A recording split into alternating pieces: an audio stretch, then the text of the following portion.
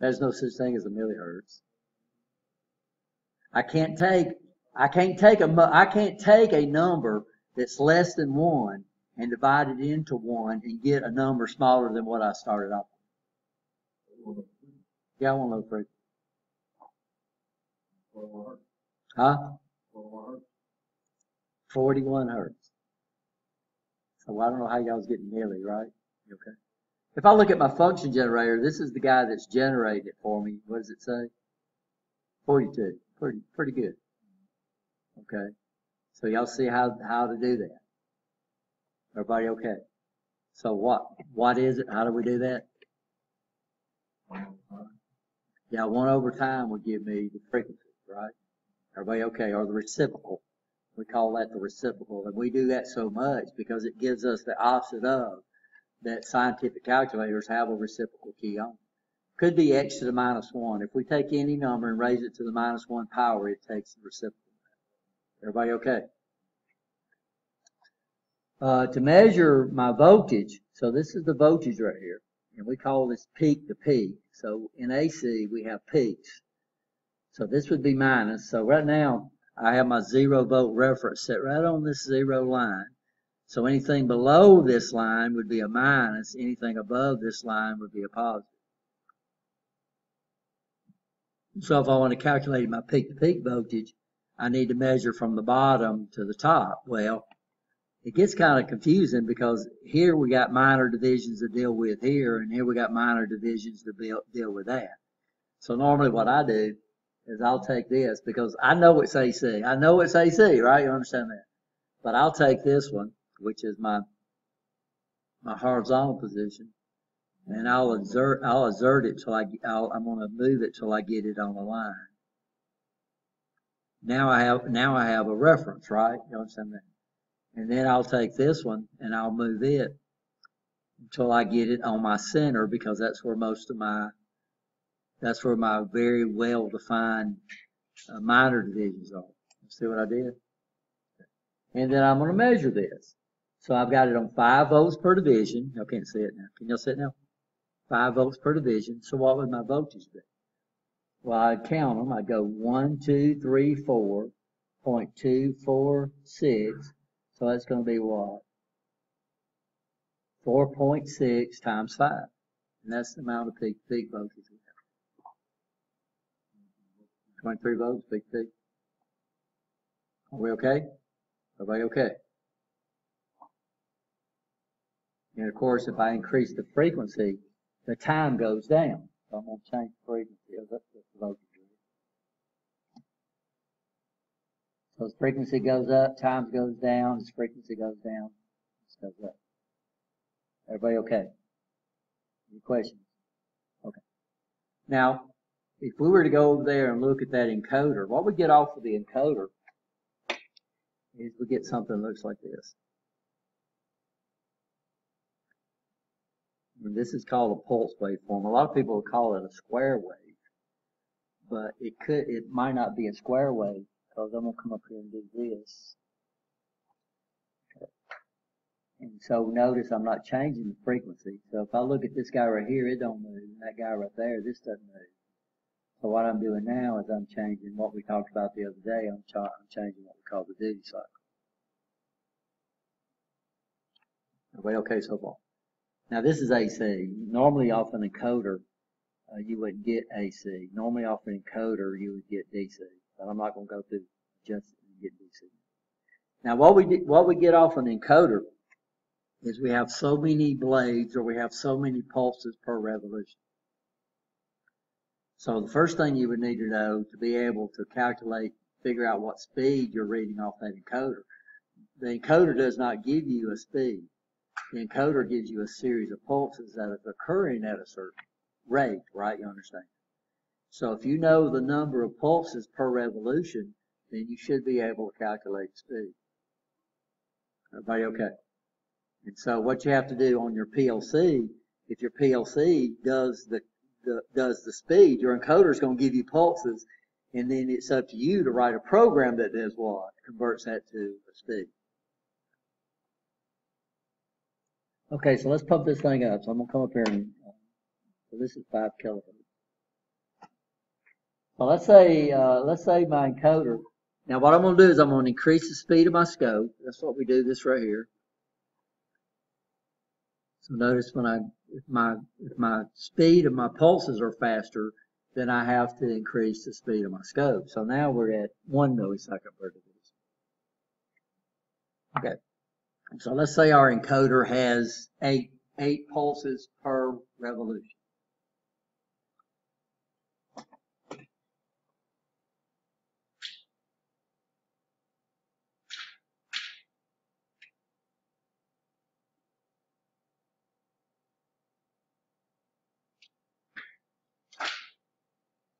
So how fast would my motor be going?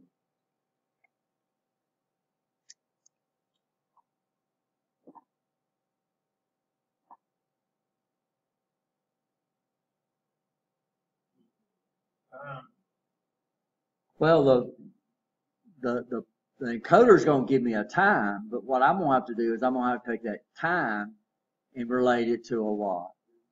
To a revolutions per minute. We're going to have to rate the time to a frequency. That's going to be per revolution, and then we'll multiply that by 60, and that would give us our RPM. Everybody follow me so far? So what will we do? Well, first of all, I'm going to measure the time, and I'll get it. So what I'm going to do is I'm going to take this and put either this line or that line. I'm going to line it up on an edge. And then I'm going to measure the amount of time. So I'd go 1, 2, 3, 4, 5. So that's 5. I've got it on 500 microseconds per division. So what would that be?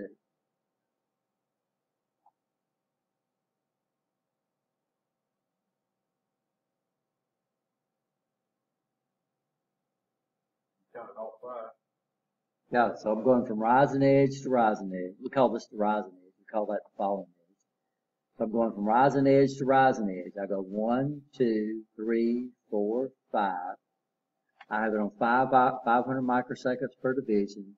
So that'd be 2,500 microseconds or 2.5 milliseconds. Right? You understand? Okay. Now that would be the time between pulses.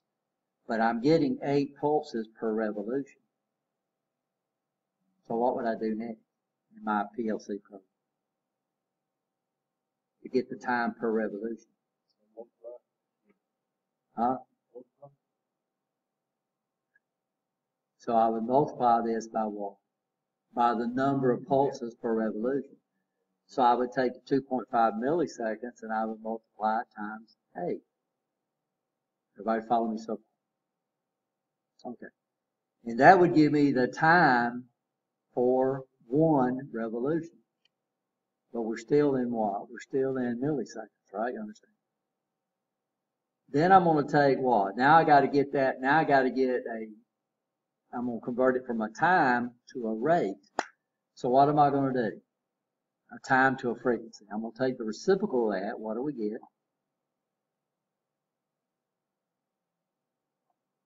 What does that give us? 60? 50? Okay. So that gives us 50. So that's 50 revolutions per second. Right? Y'all understand? Because we've been dealing with seconds. So when we came up here, we said this was 2.5 milliseconds. When I took the reciprocal, when I took the reciprocal of that would be what? That would be hertz. We want to get revolutions. So now we got revolutions per second. I need revolutions per minute. So what do I do with that?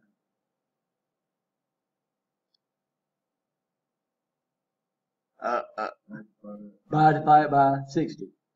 So what would be the speed of this motor?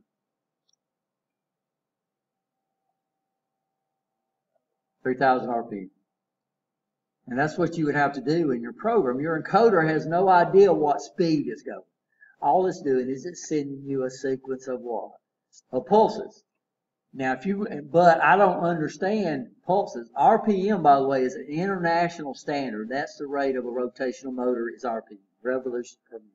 Because everybody deals with the minutes, right? And everybody understands revolution. So if I was going to display the speed on an indicator that my PLC was running, My encoder doesn't know speed. All it knows is I'm giving you this many pulses per revolution, right? Y'all understand that? So 3,000 RPM. So it's almost time to go. Let's see if y'all can do this one. So let's change the speed of the pulses. So we're going to go faster. I'm going to try to get it leveled out so it works out.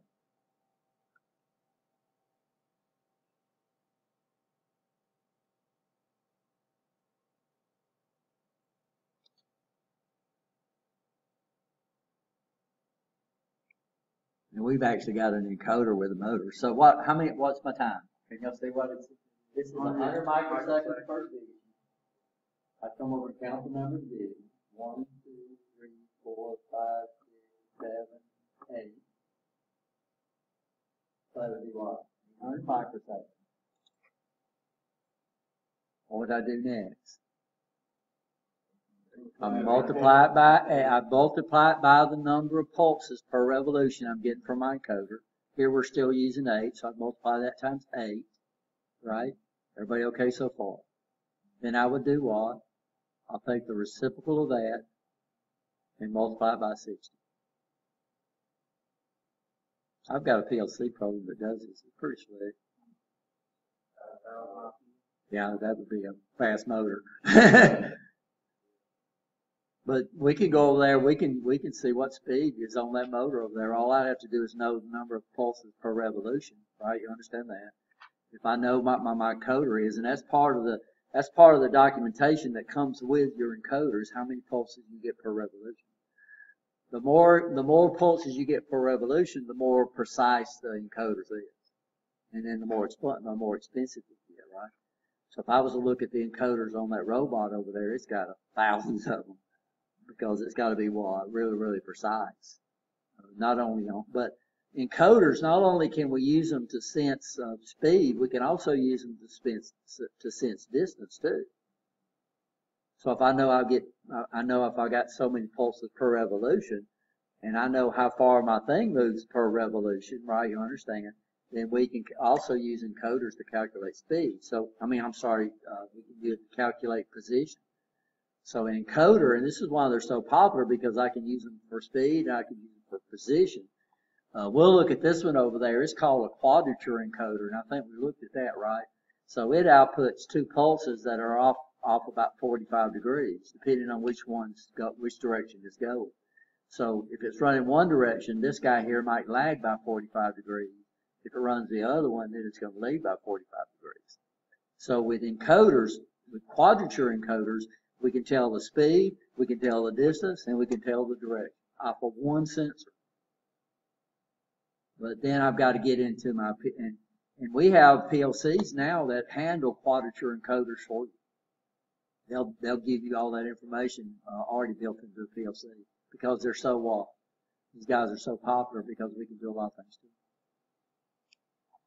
So if I give you a time and I give you the number of encoders, the number of pulses per revolution, you convert that into speed. Huh? Say, sure, I can do it here, but when it comes on the test,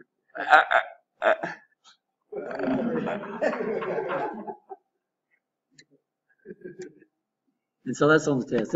And by the way, a lot of the questions that we're putting on this test, except for symbols and stuff like that, those are the ones that I put on there.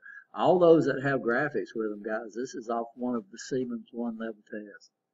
And why we try to do that is to try to get you a feel of what's on that thing. It covers mechatronics, which means it's not only electronics, it's also what? Mechanics. So are we okay? All right, guys.